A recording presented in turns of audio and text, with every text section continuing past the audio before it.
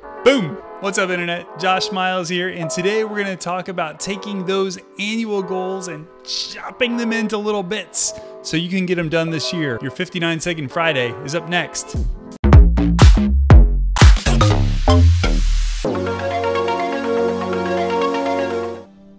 Hey, welcome back, everybody. Good to see everyone again for this second video of 2019.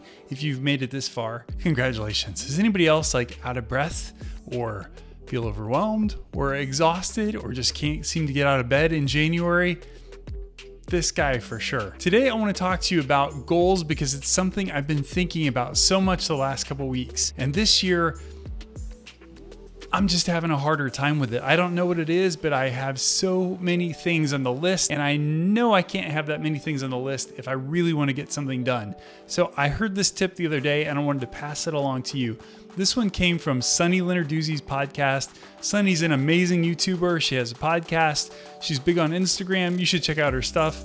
We'll definitely link down to all of the Sunny Show stuff down below. But here's Sunny's tip. She writes herself a letter every quarter from the end of that quarter to herself. Now, before that sounds too weird, she talks about all the things that she wants to get done in that quarter and how awesome it was that she got them done. And then, this is the kicker, she reads it to herself aloud every day. So imagine what that does in your head if you hear from your own words the fact that you are getting all the things done that you wanted to do. So a couple takeaways here. One, there's power in the things that you say. Two, there's power in writing it down. And three, there's something to breaking your whole year down into 4 more manageable chunks. If your list is anything like mine, instead of looking at that long list all year and thinking, how am I ever going to get this done?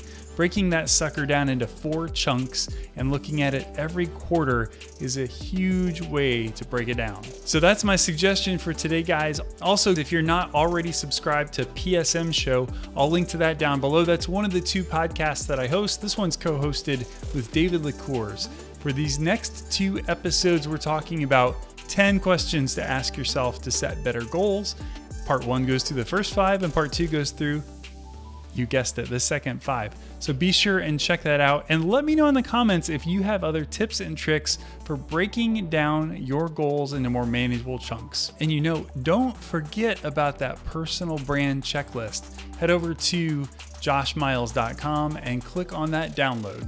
And hey, this is YouTube, so do all the things. Ring the bell, make sure and hit like and subscribe. If you're not already, please hit that subscribe button. It means a lot to me for every one of those subscribers. Thanks for watching. We'll see you next time. What was number 2? Today we're going to talk about chopping your goals. And also, while you're here, check out one of these videos.